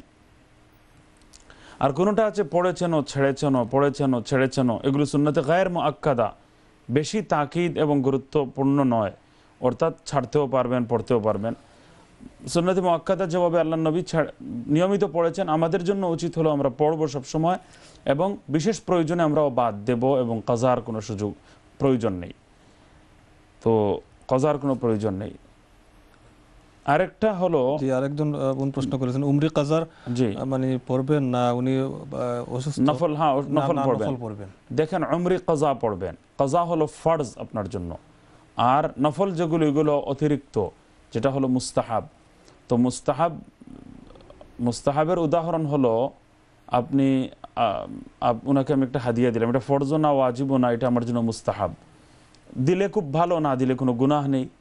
দিলে ভালো কথা, দিতে পারলে খুব ভালো কথা। আমি একটা কলম ওনাকে হাদিয়া দিলাম, কোনো সময় একটু আথর লাগিয়ে দিলাম, এটা হলো হাদিয়া। বা কোনো সময় একদিন মিষ্টি নিয়ে আসলাম যে এই মিষ্টিটা আপনি খান। তো এখন আর উমর কাজা যেটা, সেটা হলো ঋণ, কর্জা, কর্জ নিয়েছেন, ঋণ করেছেন কারো কাছ থেকে। তো আপনি একজনের কাছ থেকে ঋণ এনেছেন, সে তাগাদা দিচ্ছে আমার ঋণ পরিশোধ করো, আমাকে ঋণ দাও। আপনি ঋণ তো দেন না, কিছুদিন পর পর তার জন্য এক প্যাকেট মিষ্টি নিয়ে যান। তো সে বলবে যে যেটা তোমার উপর ফরজ কম্পালসারি সেটার তো তুমি দিচ্ছ না, আর 2 দিন পর পর আমার জন্য চানাচুর নিয়ে আসো, আর মুড়ি নিয়ে আসো, আর মিষ্টি নিয়ে আসো, এটা কি ফাইজলামি আরম্ভ করেছো? এইভাবেই তো সে বলবে যে আমার ঋণ আগে পরিশোধ করো, দেখো আমার ঋণ দেয় না, আর কয়েকদিন পর পর আমার জন্য সুইট আনে কেনে। আর তো নফল হলো সুইটের মতো, নফল হলো হাদিয়া এবং গিফটের মতো, আর ফরজ হলো ঋণ স্বরূপ। কাজা, উমরি কাজা যেগুলো, এগুলো হলো ঋণ। উলামা ইকরাম, আমি উদাহরণ দিচ্ছি না, বর্তমান যুগের সবচেয়ে শ্রেষ্ঠ আলিম শেখুল ইসলাম হযরত আল্লামা মুফতি তাকি উসমানী সাহেব দামত বারাকাতুহুম, উনি উদাহরণ দিচ্ছেন যে ফরজের উদাহরণ হলো ঋণের মতো। উমর কাজা যেটা, এটা ঋণের মতো, সেই ঋণটা আগে শোধ করতে হবে। হ্যাঁ, মাঝে মধ্যে টেস্ট চেঞ্জ করার জন্য, স্বাদ পরিবর্তন করার জন্য মাঝে মাঝে কিছু নফল পড়া উচিত। যদি খালি বলেন যে ভাই ঋণও তো দিচ্ছি, একদিন আমার ঘরে দাওয়াতও খেয়ে যান, কোনো অসুবিধা নেই, ঋণ তো ওইটা এমনিতেই আছে, এখন খালি ঋণই দিতে আছে। কিন্তু মাঝে মধ্যে কোনো দিন আর বলে না, তুমি যেহেতু আমার কাছে ঋণই পাইবা আর আমি কোনো দিনও তোমাকে কোনো হাদিয়া আর দেবো না, এমন যাতে না হয়। তো যে মানে মাঝে মধ্যে যদি দেয় তাহলে ঠিক আছে। এখন যদি ঋণ পরিশোধ করা বাদ দিয়ে আর হাদিয়া দিতে আরম্ভ করে, গিফট দিতে আরম্ভ করে, সেটা যেমন পানেওয়ালা যে পাবে, প্রাপক ভালো পাবে না, এটাকে ভালোবাসবে না, এটাকে পছন্দ করবে না। ঠিক একইভাবে আল্লাহ তাআলা পছন্দ করবেন না। এটা হলো উমর কাজা নামাজ বেশিরভাগ পড়বেন, হঠাৎ মাঝে মধ্যে নফল পড়বেন স্বাদ এবং টেস্ট চেঞ্জ করার জন্য। জাযাকাল্লাহু খাইরান। আরেকজন বোন প্রশ্ন করেছেন 33 আয়াতের ফজিলত জানতে চেয়েছেন। 33 আয়াত আসলে এটাকে মঞ্জিলও বলা হয়। মঞ্জিল একটা শব্দ, এটার জন্য নাম দেয়া হয়েছে। মঞ্জিল বলা হলো উল্লেখযোগ্য একটা অংশকে মঞ্জিল বলা হয়, কোরআন শরীফের বড় একটা অংশ, উল্লেখযোগ্য একটা অংশ। তো কোরআন শরীফের একখানা বর্ণনা আছে, আমি ওই হাদিসটা পড়েছি একটা কিতাবে, কিন্তু আমি হাদিসের সনদ নিয়ে তাহকিক করিনি, এখনো পর্যন্ত আমার রিসার্চ করার সুযোগ হয়নি, এই জন্য আমি দায়িত্ব সহকারে ওই বর্ণনাটা সম্পর্কে কিছু বলতে পারছি না। কিন্তু একটা বর্ণনা আমি পেয়েছি, সেটা হলো আল্লাহর নবী সাল্লাল্লাহু আলাইহি ওয়াসাল্লাম জিনগ্রস্ত একজন মানুষকে সামনে নিয়ে বেশ কিছু আয়াত পড়েছেন। 33 আয়াতের মধ্যে ওই আয়াতগুলো আছে, পড়ে দম করেছেন, ফু দিয়েছেন, ওই আয়াতগুলো আছে। আরও কিছু অতিরিক্ত আয়াত আছে। ওই আয়াতগুলো সূরা ফাতিহা, সূরা বাকারার শুরু, সূরা বাকারার আরও কিছু অংশ, এরপরে আয়াতুল কুরসি, এরপরে সূরা বাকারার শেষ অংশ, আর এরপরে সূরা সাফফাতের প্রথম অংশ আরও রয়েছে, আফাহাসিবতুম আন্নামা খালাকনাকুম আবাসা ওয়া আন্নাকুম ইলাইনা লা তুরজাউন, এই অংশ। এই সব মিলিয়ে 33 আয়াত হয়। এর সঙ্গে 4 কুল আরও অ্যাড করবেন, কুল ইয়া আইয়ুহাল কাফিরুন, কুল হুয়াল্লাহু আহাদ, কুল আউযু বিরাব্বিল ফালাক, কুল আউযু বিরাব্বিন নাস, এই 4 সূরা আরও অ্যাড করবেন। আর এরপর কোনো রোগীর উপর ফু দেবেন, তো জিন্নাতের খারাপ প্রভাব যদি হয়, কোনো জিনের খারাপ প্রভাব যদি হয়, সেটাও দূর হবে ইনশাআল্লাহ। আর জাদুটুনার যদি খারাপ প্রভাব হয়, সেটাও দূর হবে। বাচ্চাদের জন্য উপকারী, বড়দের জন্য উপকারী, আর অসংখ্য রোগের শিফাও আল্লাহ তাআলা এর মধ্যে রেখেছেন। আর এই আয়াতগুলো সব কোটি আয়াত অভিজ্ঞতার দ্বারাও প্রমাণিত, বুজুর্গানে দিনের অভিজ্ঞতা দ্বারা। আর বিভিন্ন আয়াতের আলাদা আলাদা ফজিলত এসেছে। এর মধ্যে যেমন আয়াতুল কুরসি রয়েছে, তো আয়াতুল কুরসির ফজিলত তো সবাই জানেন, কত ধরনের ফজিলত এসেছে। আয়াতুল কুরসি তো এমনিতেও পড়া উচিত। সূরা ফাতিহার ফজিলত রয়েছে, সূরা বাকারার পড়লে শয়তান ওই ঘরে আসে না, তো সূরা বাকারার শুরুর অংশ, আয়াতুল কুরসির অংশ। এছাড়া আরও কিছু আয়াত রয়েছে যেগুলো অভিজ্ঞতার আলোকে যেগুলো জিনভূতের খারাপ প্রভাব থেকে বাঁচার জন্য উপকারী, সেটা অভিজ্ঞতার আলোকে প্রমাণিত উপকারী হওয়াটা। একই সাথে জাদুটুনার জন্য উপকারী হওয়াটা প্রমাণিত অভিজ্ঞতার দ্বারা। সুতরাং সেগুলো আমাদের পড়তে হবে। যেমন আমি আজকে শুরুতে বলেছি, হযরত আল্লামা ইবনুল কাইয়িম রাহমাতুল্লাহ আলাইহি আল ফাওয়াইদের মধ্যে তিনি উল্লেখ করেছেন যে কোরআন ছেড়ে দেওয়ার 60টি সূরত রয়েছে, অবস্থা রয়েছে, যে কেসের আসামি হতে হবে। এর মধ্যে একটা সূরত হলো শিফা হিসেবে কোরআনকে গ্রহণ না করা। কোরআন নিজেই বলছে, ওয়ানুনাজ্জিলু মিনাল কোরআনি মা হুয়া শিফাউন ওয়া রাহমাতুল লিল মুমিনিন। আল্লাহ তাআলা বলছেন যে কোরআনকে আমি নাজিল করছি শিফা স্বরূপ। তো এই শিফাটা কি? আত্মিক রোগের শিফা যেমন রয়েছে এর মধ্যে, চারিত্রিক রোগের শিফা, ঠিক একইভাবে শিফা শব্দটা ব্যাপক অর্থে ব্যবহার করা হয়েছে। এর দ্বারা শারীরিক রোগের শিফাও এসে যায় এর ভিতরে। যাই হোক, তো এই 33 আয়াত পড়ার অভ্যাস করা।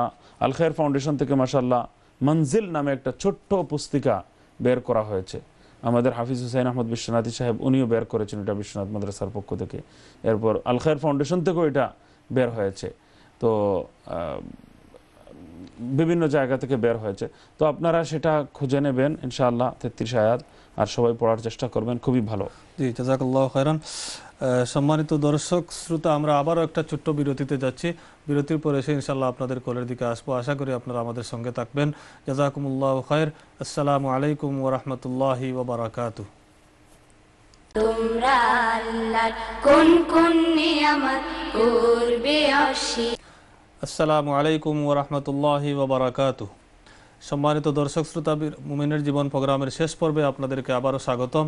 আপনাদের জীবন ঘনিষ্ঠ প্রশ্নের উত্তর দেওয়ার জন্য এখানে উপস্থিত রয়েছেন মুমিনের জীবন প্রোগ্রামের নিয়মিত আলোচক, জামিয়াতুল খায়ের আল ইসলামিয়ার সম্মানিত প্রতিষ্ঠাতা পরিচালক হযরত মাওলানা মুফতি আব্দুল মুন্তাকিম। দর্শক শ্রোতা, আমরা দেখি আমাদের সাথে কে রয়েছেন। আসসালামু আলাইকুম ওয়া রাহমাতুল্লাহ।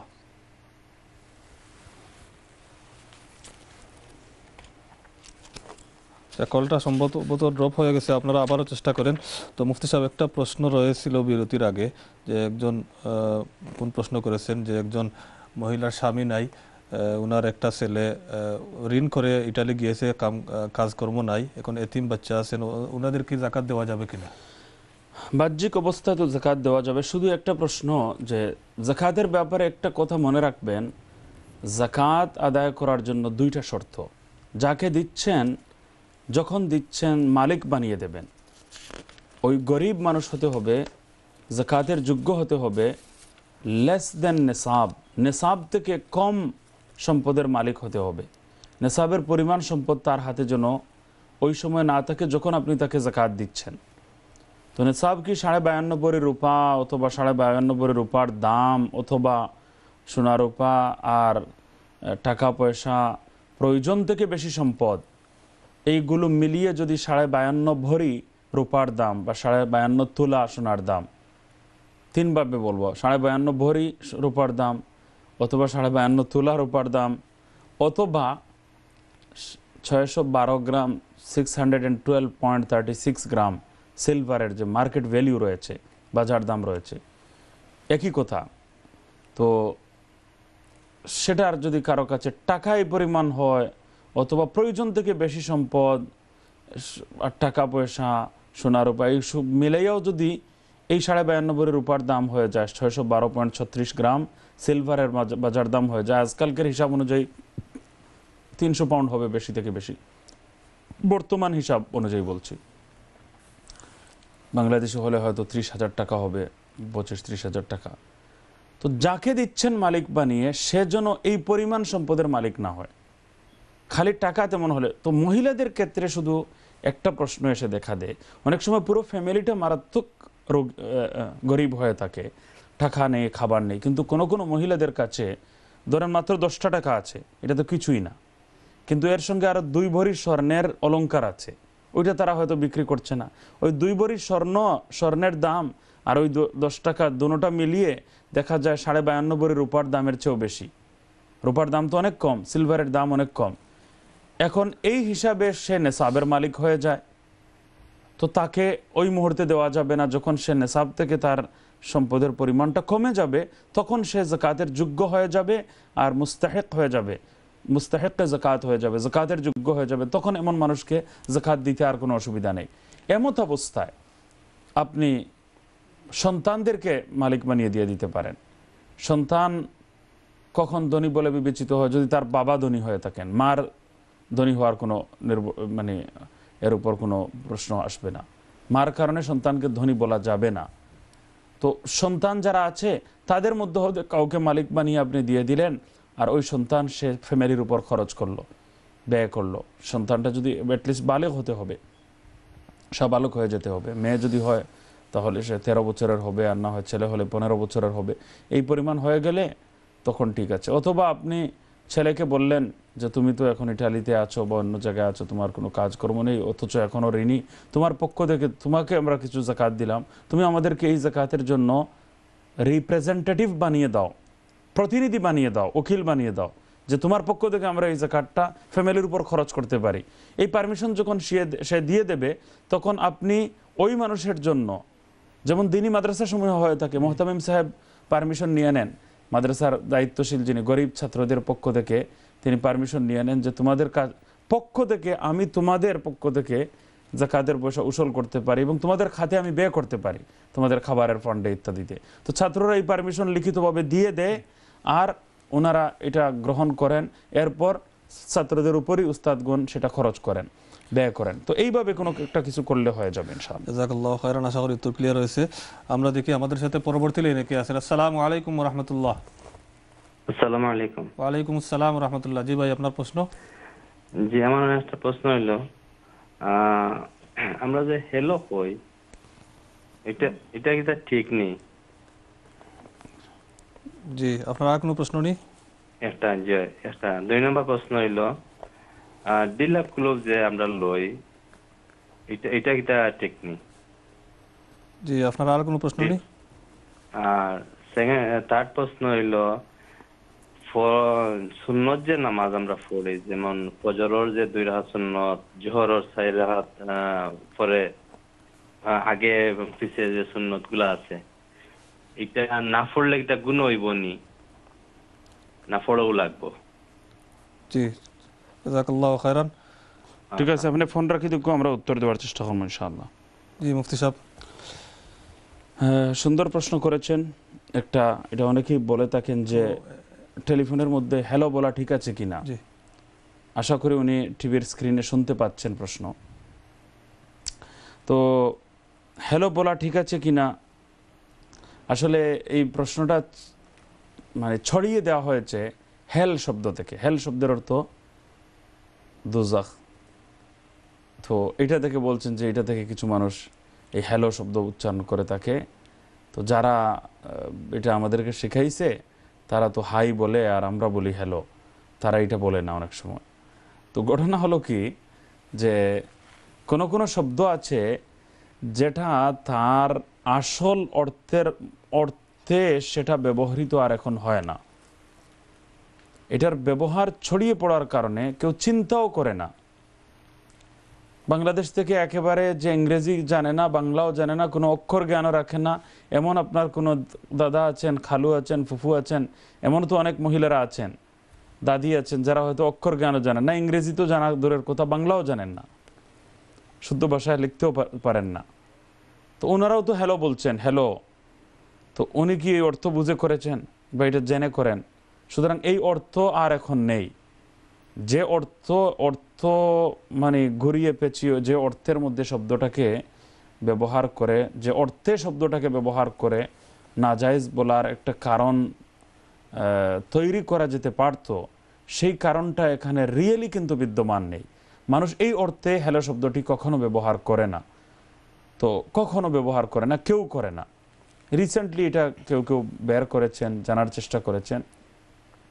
এমনিতে যদি কেউ জানার কারণে যদি এখন খারাপ লাগে আর যদি আসসালামু আলাইকুম বলেন, ভালো আছেন এরকম বলেন, হ্যালো শব্দ ব্যবহার করেন না, সেটা ভিন্ন কথা।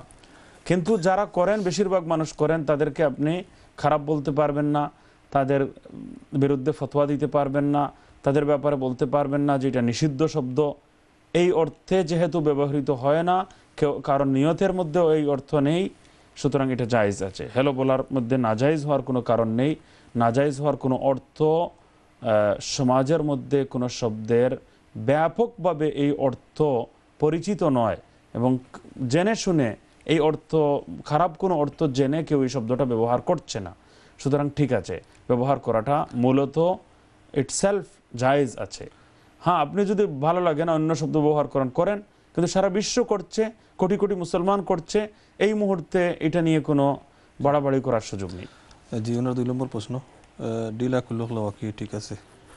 আমাদের দেখেন, ইস্তেঞ্জার পর আল্লাহর নবী সাল্লাল্লাহু আলাইহি ওয়াসাল্লামের যুগে কি করতেন? বাইরে গিয়ে প্রস্রাব পায়খানার প্রয়োজন মানুষ পূরণ করতেন, একটু বাইরে গিয়ে। তখন ওনারা ডিলা খুলুকিত ব্যবহার করতেন, মাটির ব্যবহার করতেন। আল্লাহর নবী সাল্লাল্লাহু আলাইহি ওয়াসাল্লাম ডিলা খুলুক ব্যবহার করার পর পানি ব্যবহার করতেন, আর এরপর গিয়ে উনি মাটি দিয়ে আবার হাতও দৌত করতেন, ইস্তেঞ্জার জায়গাটাও মুছতেন। এই সুতরাং ইটসেলফ জায়েজ। কিন্তু আমাদের স্যানিটারি ল্যাট্রিন যেগুলো আছে, WC বলেন, আর আরেকটা কি, একটা হলো WC আর আরেকটা হলো কমোড। তো কমোড সিস্টেম বলেন আর WC সিস্টেম বলেন, এই দোনোটাতে যদি আপনি ডেলা খোলুক ব্যবহার করা আরম্ভ করে দেন, তাহলে লাইন বন্ধ হয়ে যাবে, জাম হয়ে যাবে। এই জন্য এটা ঠিক নয়। এর পরিবর্তে টিস্যু পেপার ব্যবহার করবেন, যেটা প্রচলিত আছে। এখানে যদি এসে মাটি ব্যবহার করা আরম্ভ করে দেন, তাহলে লাইন বন্ধ হয়ে যাবে, পরিষ্কার পরিচ্ছন্নতা বিঘ্নিত হবে।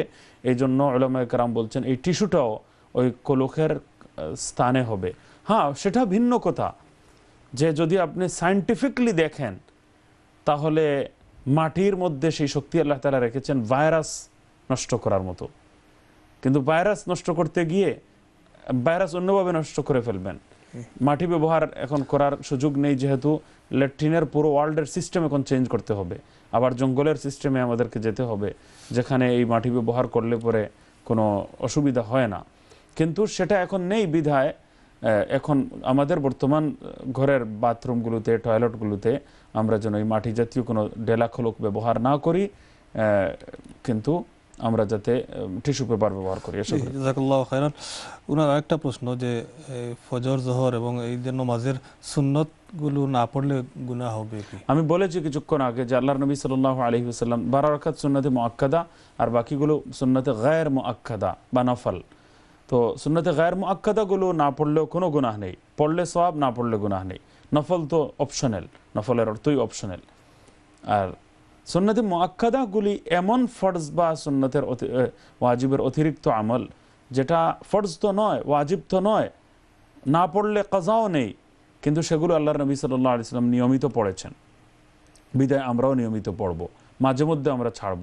উলামায়ে কেরাম এই ব্যাপারে হুকুম লিখেছেন যে শাস্তির নিশ্চিত কোনো বিধান নেই, তবে শাস্তি হওয়ার একটু ধমক এবং ভয় রয়েছে, এই কথাটুকু অন্তত দলিলের আলোকে বলেছেন। আসলে আল্লাহর নবীর আমল থেকে বিভিন্ন আমলের শরঈ অবস্থান, প্লেস ইন ইসলাম, সেটা নির্ণয় করা হয়েছে, নির্ধারণ করা হয়েছে।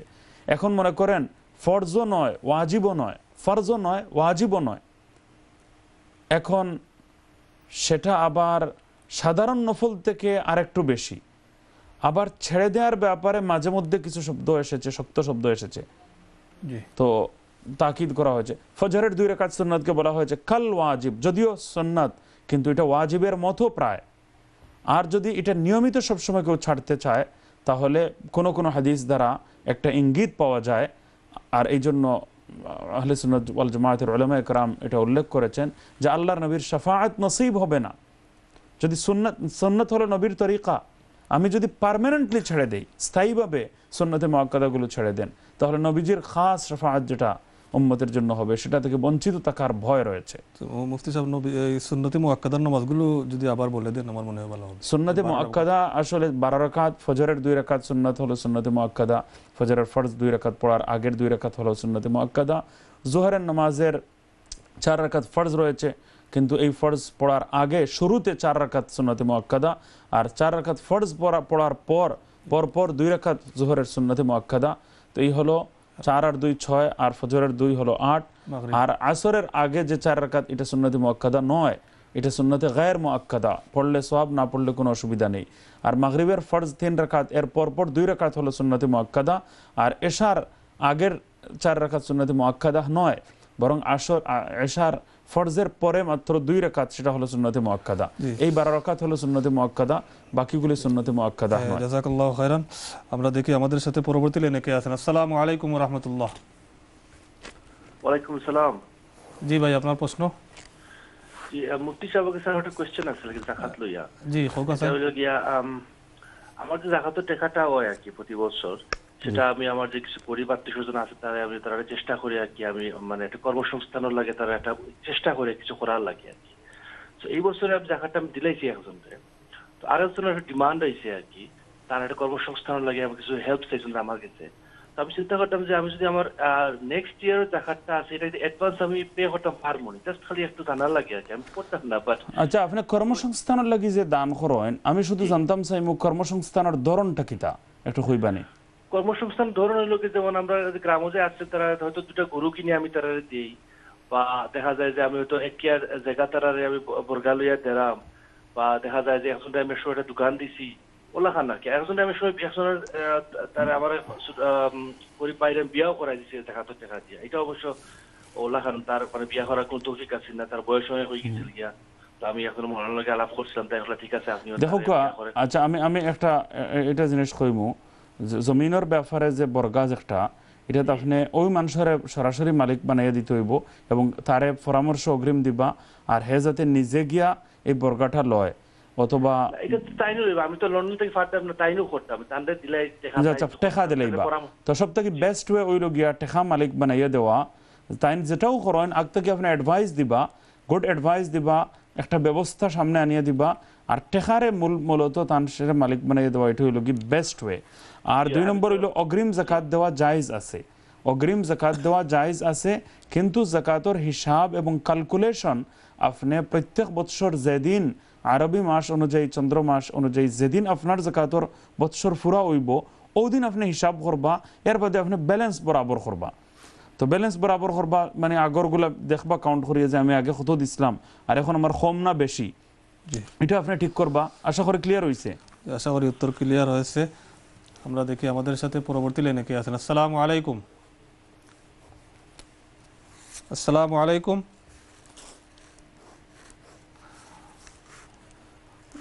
জি আসসালামু আলাইকুম রহমতুল্লাহ। হ্যালো, আসসালামু আলাইকুম। ওয়ালাইকুম আসসালাম রহমতুল্লাহ। জি বোন, আপনার প্রশ্ন। জি, আমার একটা প্রশ্ন আছে। আমি 2012 জুলাই থেকে আমি ফার্ম করলাম আর কি। আর আমার তোরা করে জমাই আমার টেকা হয়েছে এখন পর্যন্ত টেকা হয়েছে 12-13 পাউন্ড। তো এগুলো আমি আমার একটা দরকার লাগি রাখছি, আমি জমাইলাম। এগুলো কিন্তু আমার জাকাত দেওয়া লাগবে। আমার অত পয়সা না যে আমার মানে মোটামুটি আমি চলি আনি খাই আর কি বলা। আর এগুলো আমি তোরা করে জমাইছি, আমার একটা খাদ্যর লাগে। তো জমাইয়া আমার 12-13 পাউন্ড রয়েছে। এগুলোকে আমার জাকাত দেওয়া লাগবে না। আমি একটা একটু কনফিউজ। জি জাযাকাল্লাহু খাইরান। আপনার কোনো প্রশ্ন নেই? জি না, কিছু না। আপনি ফোন রাখি দেখো, ইনশাআল্লাহ উত্তর দেওয়ার চেষ্টা করব। আমরা দেখি পরবর্তী লাইনে কে আছেন। আসসালামু আলাইকুম। জি আসসালামু আলাইকুম। হ্যালো জি একটু জোরে কইবা প্লিজ। আসসালামু আলাইকুম। হ্যালো, আসসালামু আলাইকুম। ওয়ালাইকুম আসসালাম রাহমাতুল্লাহ। জি বোন, আপনার প্রশ্ন। ওয়ালাইকুম আসসালাম ওয়া রাহমাতুল্লাহি ওয়া বারাকাতুহু। জি আপনার প্রশ্ন বলেন। আমি দুইটা প্রশ্ন করতে চাই। একটু জোরে কইবা প্লিজ। ইয়াসিন সূরা পড়িয়া ফুল দিলে ইয়াসিন সূরার আগে কোন সূরা কইছেন? ইয়াসিন সূরা পড়িয়া ফু দিলে মরারে কোনো জি ইয়াসিন সূরা বলছি, আর কিছু বলছি না। আচ্ছা জি প্রশ্ন করব আপনার। এটা কোনো গুনাহ হইব নি? আর ইয়াসিন সূরা যে কোনো ওজিফা ছাড়া আর অন্য বুকের মধ্যে আছে, ফলে কুরআন শরীফে যেভাবে সওয়াব মিলে এইভাবে সব মিলবো নি বুকও পড়লে বা ওজিফার মধ্যে পড়লে? জি ওকে, জাযাকাল্লাহ। আর কোনো প্রশ্ন নেই আপনার? না, থ্যাংক ইউ ভেরি মাচ। ওকে, জাযাকাল্লাহু খাইরান। জি মুফতি সাহেব, আমার মনে উত্তর দিয়ে দিলে ভালো হয়। যে আচ্ছা, একজন বোন প্রশ্ন করেছেন যে উনি 2012 থেকে জুলাই থেকে কাজ করে আসছেন, 12-13 পাউন্ড জমা হয়েছে, আর বেশি টাকা পয়সা নেই, এর উপরও কি যাকাত দিতে হবে? একটা বিশেষ উদ্দেশ্যে তিনি এই টাকাটা জমা করেছেন, এই পাউন্ডস জমা করেছেন। দেখেন, উদ্দেশ্য আপনার যাই হোক, শুধু আপনার উপর যে ঋণটা আদায় করা ওয়াজিব হয়ে গেছে, তাৎক্ষণিক আদায়যোগ্য টাইপের যে সমস্ত ঋণ, মানে তাড়াতাড়ি আপনাকে আদায় করতে হবে, এইরকম পর্যায়ের যে সমস্ত ঋণ, একটা ওয়াশিং মেশিন কেনার জন্য ঋণ করেছিলেন, একটা এই ধরনের কোনো ঋণ করেছেন, দেশে যাচ্ছেন পয়সা নেই ঋণ করেছেন, এই টাইপের যে সমস্ত তাৎক্ষণিক আদায়যোগ্য টাইপের যে সমস্ত ঋণ আছে, কর্জ আছে, সেই ঋণগুলো আপনি মাইনাস করতে পারেন। কিন্তু সর্বপ্রথম যে তারিখে প্রথমবার আপনি 52.5 ভরি রূপার দাম 612.36 গ্রাম সিলভারের পরিমাণ পয়সা আপনার কাছে এসে গেছে, সিলভার সোনা রূপা সব মিলাইয়া যদি মাত্র 300 পাউন্ডের মতো হয়ে যায়, ওই দিন ওই তারিখ হলো আপনার জীবনে প্রথমবার যেদিন মিনিমাম ব্যালেন্স অফ নিসাবের আপনি মালিক হয়ে গেছেন। ইন প্রিন্সিপল, নীতিগতভাবে আপনার উপর যাকাত ফরজ হয়ে গেছে। এখন যাকাত আদায় করা কখন ফরজ হবে?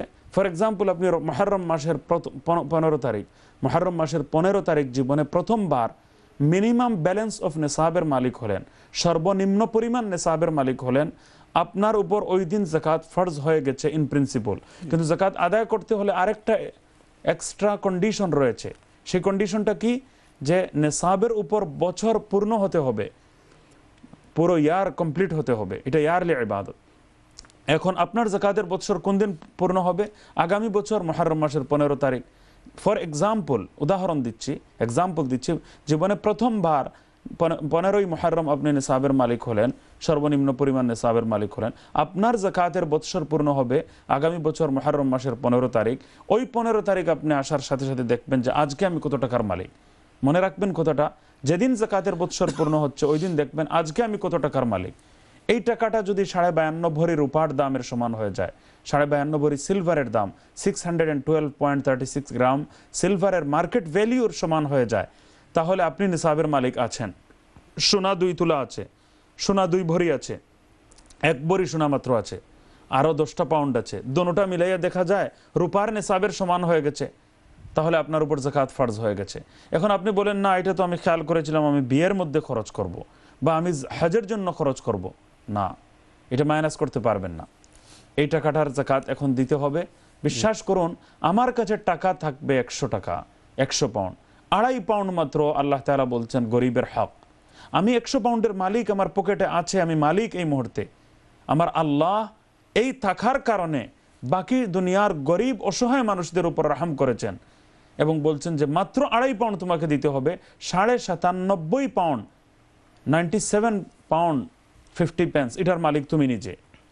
তো এটা কি জুলুম হলো? আছে 100 পাউন্ড, এই জন্যই তো আল্লাহ তাআলা বলছেন মাত্র 2.5 পাউন্ড দাও, আর 97.5 পাউন্ড তুমি নিজে রাখো তোমার কাছে। ওমা রব্বুকা বিযাল্লামিল লিল আবিদ। মানুষ মনে করে যে আমি এটা একটা উদ্দেশ্য নিয়ে রাখছি, এটা থেকেও কি আমার কাছে কাজ দিতে হবে? না, আছে, আজকে আমি মালিক।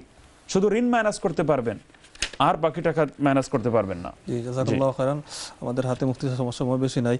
উনি বলেছেন আরেকটা প্রশ্ন, যে ইয়াসিন সূরা পড়ে এই লাশকে ফু দেওয়া যাবে কিনা? দেখেন, এটার কোনো কথা নেই, এই কথাটা ভিত্তিহীন। লাশের উপর আর ফু কি দেবেন? লাশের উপর ফু দেওয়ার কোনো সুযোগ নেই। সাকরাতের অবস্থায় ইয়াসিন সূরা পড়লে ফায়দা হয়, হাদিসের মধ্যে এসেছে। সাকরাত আসান হয়ে যায়, মৃত্যু যন্ত্রণা, মৃত্যুর কষ্ট লাঘব হয়ে যায়। সুবহানাল্লাহ। সূরা ইয়াসিনের মধ্যে আল্লাহ তাআলা এত স্পেশালিটি রেখেছেন, এত অ্যাকশন রেখেছেন, আর এর এত বিশেষত্ব এবং ফজিলত রয়েছে, স্পেশালিটি রয়েছে, যে মৃত্যুর যন্ত্রণা, যেটাকে সাকরাত বলি আমরা, সাকরাতের কষ্ট, সেটা লাঘব হয়ে যায়, সেটা দূর হয়ে যায়, সেটা কম হয়ে যায়। তো এই জন্য মৃত্যুর যন্ত্রণা যখন আরম্ভ হয়ে যাবে, আর বুঝবেন আপনি হাত পা একটু ঠান্ডা হওয়া আরম্ভ হয়ে গেছে, অথবা এই যে নড়াচড়া, সেটা এর জন্য, তো এটা এর দ্বারা ফায়দা হবে। আর মারা যাওয়ার পর এখন মুর্দাকে ফু দেওয়ার কথা, এটা ঠিক নয়। কেউ করে ফেললে সেটার উপর কিছু করতে হবে না, বাস এটা আমাদের জন্য প্রুফ না, প্রমাণিত না। জি, জাযাকাল্লাহু খাইরান। ওনার আরেকটা প্রশ্ন, ইয়াসিন সূরা এরকম সূরা ওয়াজিফায় পড়লে কি কোরআনে কারীমের সমান ওয়াজিফা বা অন্যান্য কিতাবে পড়লে কোরআন শরীফের সমান সওয়াব পাবেন ইনশাআল্লাহ, যদি দেখে দেখে পড়েন। কারণ কোরআন শরীফ থেকে পড়তে হবে এমন কোনো আবশ্যকীয়তা, বাধ্যতামূলক কথা নেই।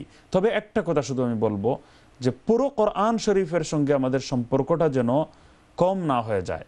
আমরা কেউ আছি যে শুধু ওয়াজিফা পড়ি, মাঝে মধ্যে ওয়াজিফা পড়া ঠিক আছে, কোরআন শরীফের কিছু সিলেক্টেড সূরা রয়েছে, সেগুলো পড়ার জন্য সুবিধার্থে ছোট একটা বুকলেট বা ছোট একটা কিতাব আমরা রাখলাম শুধু ইয়াসিন সূরা পড়ার সুবিধার্থে, এটা ঠিক আছে, সম্পূর্ণ পড়েন, কোনো ভালো কথা।